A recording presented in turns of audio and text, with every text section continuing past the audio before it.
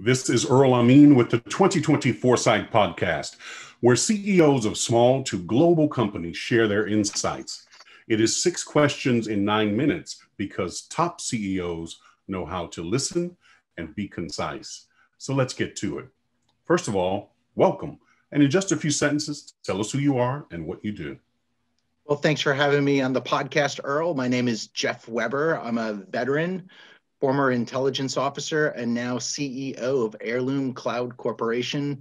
We are a technology company that serves families.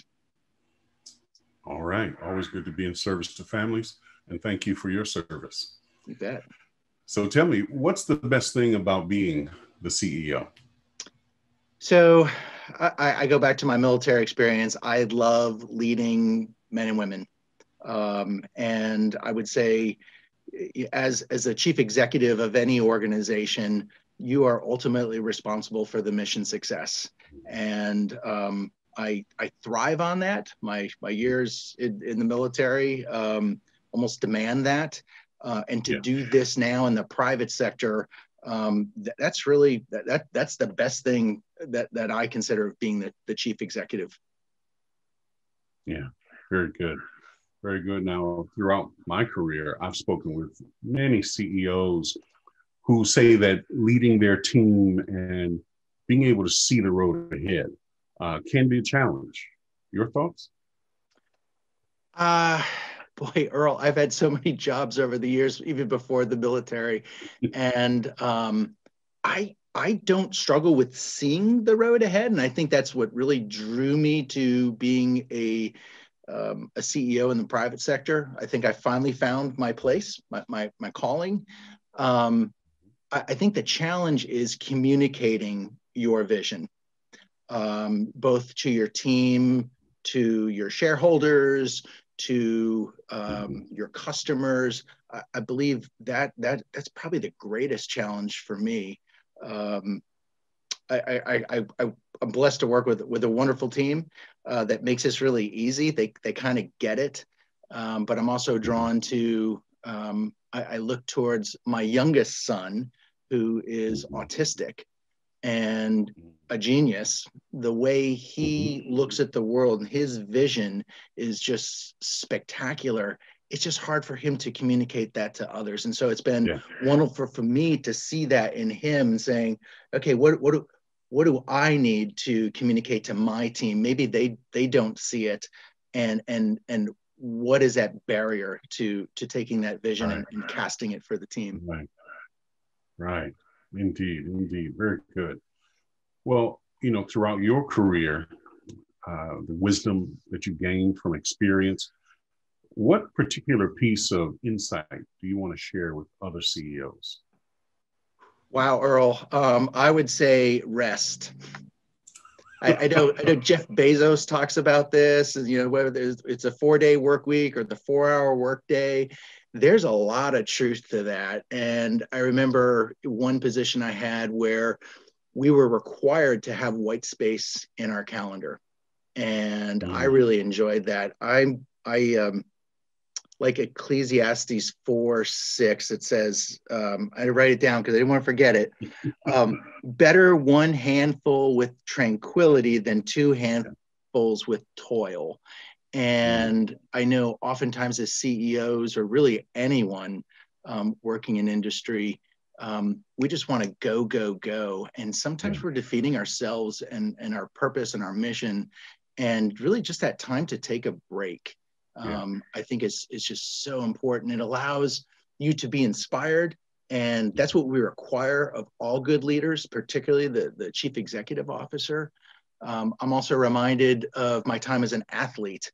We would spend 50% of our time training and 50% of our time recovering. And you need that muscle to recover before it can then be stretched and torn and built again. And I'm sure you understand this. You're a big guy, Earl, so you understand. I'm a big guy.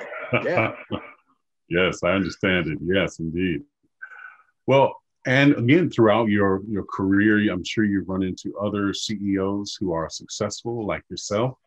Who would you like to give a shout out to and should be on my podcast? So I'm gonna mention two, and I have not met either of them in person, but I'm a fan of both. One is big business, another would be small business.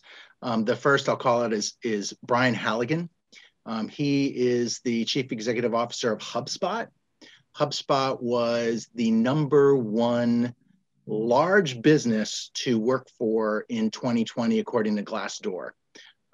We're a partner with HubSpot. We use them with our technology, and the reason they deliver so well, I feel, is because their employees enjoy working there so much. And so hats off to Brian Halligan for what he's done over the years with HubSpot.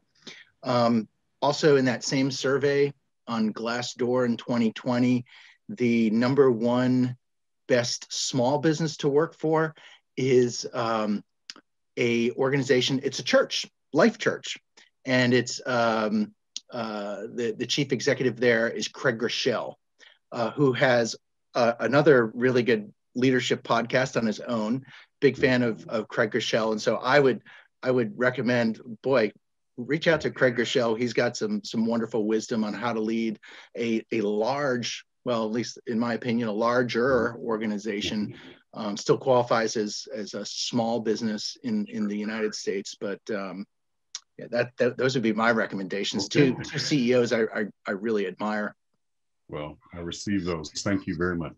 You bet. Now, Geoff, for the final question, how do you celebrate a win? A lot differently than the way I used to. I was previously an athlete, and so when you come across the line, number one in a bike race, it's arms up, and I love that. I mean, that's a great metaphor for how we should celebrate a win. Boy, Earl, back in the old days, I thought that it was all me, and that's not true. I had coaches and trainers and mom and dad that drove me to the races when I was younger. Nowadays, I look towards those that made that responsible. We all stand on, the shoulders of giants. And so first and foremost, I'm going to my team, my contractors, my shareholders, who was responsible, who contributed to this, because nothing great was ever done by one person. It was part of a team. And so I celebrate a win by thanking those that got us to where we are. And then what can we do to serve them? How can we pay that back? Sometimes that's compensation, but it could be other things as well, like maybe time off. As I said, rest is important. So the time off, I think, is a great way to celebrate a win. Indeed. Well, Geoff, it's been a great pleasure having you on. How can people find you? So I'm on LinkedIn. I would recommend going to our organization, which is Heirloom, and that's HEIRLOOM.cloud. We're also on LinkedIn, and obviously everything is pretty easy to find. My life's a pretty open book, so I do encourage people to reach out to me. And I look forward to that. Very good, very good. Well, this is Earl Amin with the 2020 Foresight Podcast. For more insights, go to LinkedIn and search for The Gray Owl Company. Geoff, thank you very much. This was awesome. Thanks. Cheers.